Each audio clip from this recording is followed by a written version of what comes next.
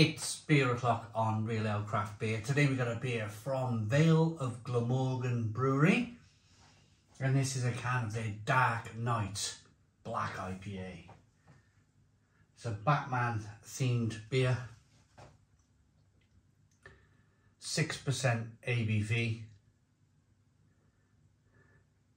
Very brave, I will say, very brave to kind of go along the lines of like being as, I mean, some of these companies, is it Warner Brothers that owns the Batman series? Or no, maybe not. It's oh, what are they called? It's not Marvel, it's the other one.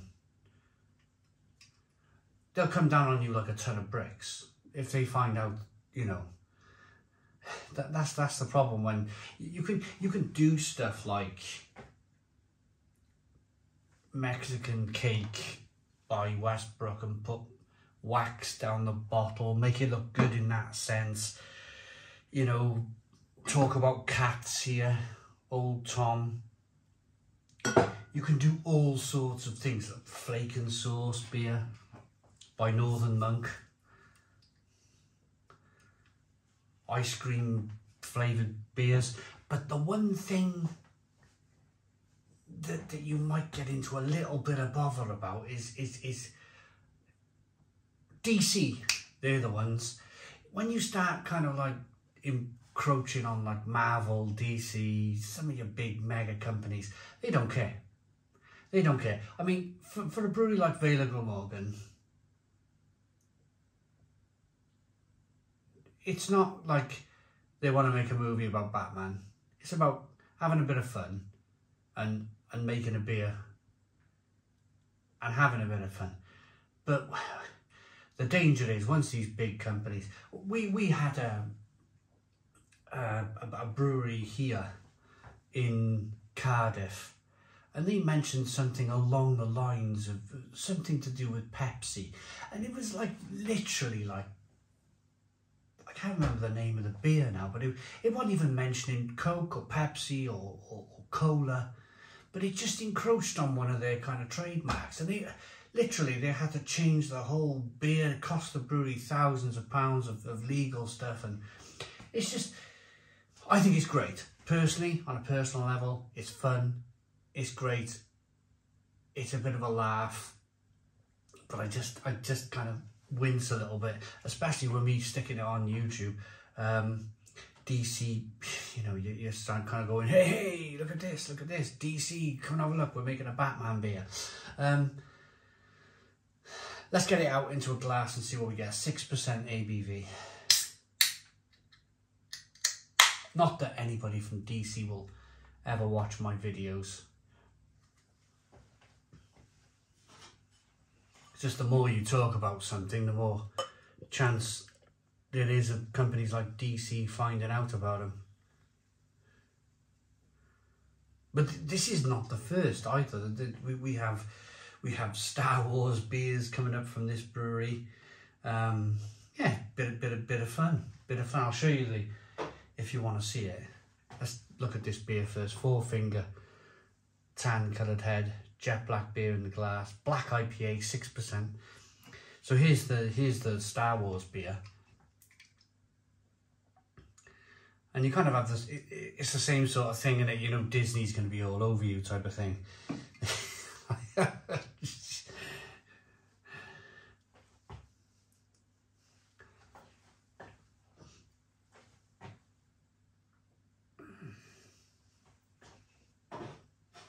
So, lots of carbonation, maybe a little bit of re-fermentation in the can here. Smells good, smells like a black IPA, lots of hops coming through, a little bit of roasted malt. Very fruity.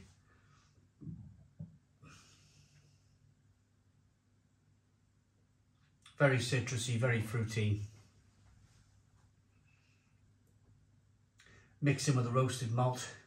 It's like a berry. It's like a mixed fruit jam aroma with some chocolate coffee caramel. It smells very good. Very, very good. Let's dive in. Cheers, everybody.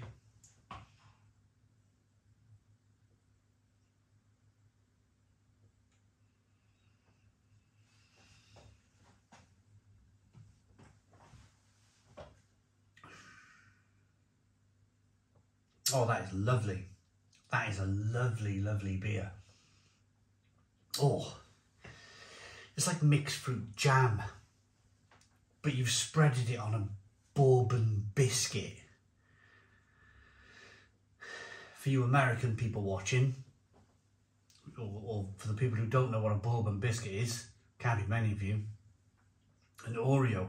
This is like an Oreo with some mixed fruit jam spread on the top of it. And you're getting that kind of cream from the Oreo, you're getting the chocolate biscuit from the Oreo, and you're getting the mixed fruit jam from the Oreo. Maybe they should make a very similar beer like this and call it kind of jam on Oreo. I don't know. You can tell I'm not into marketing.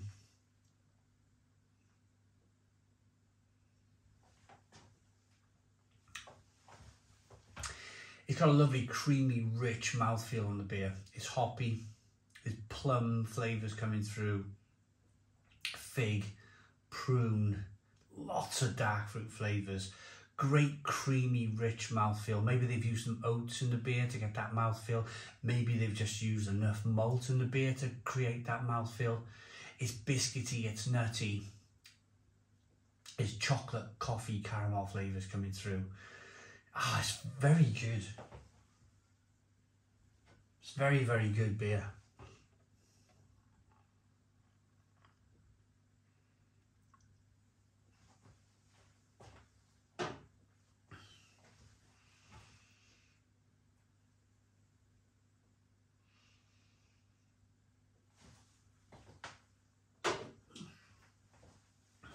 Oh, raisin.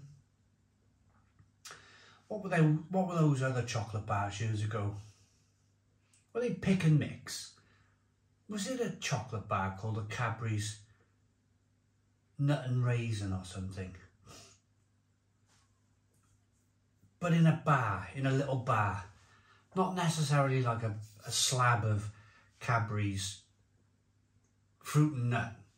Yeah, kind of like Cadbury's fruit and nut, but I'm sure there was a bar version. Pick and mix or something it was called. Can't quite remember. But it's got that kind of like everything going for it. The chocolate, the kind of wafer, the mixed fruits in the chocolate bar. It's just really good. Really good. Really good beer. And of course, they're my local brewery. Now, they contacted me just before Christmas. And we were going to do like this massive live stream. Celebrate, I think it was their birthday or something, celebrating their first birthday. They've been around a long time, this brewery, Vale Glamorgan Brewery. They've been around, they were part of the Knife and Fork group. That was a small pub company that they probably owned about 4 or 5 pubs around Cardiff and the Vale of Glamorgan. So really nice. They went for that top end pub approach. So they bought a really nice pub in Lantworth Major. They bought a really nice pub in Penarth called The Pilot. And they were serving like racks of ribs and T-bone steaks, and the fire was roaring, like proper like top end pub quality. When you went in there, it was like, oh, this is fantastic.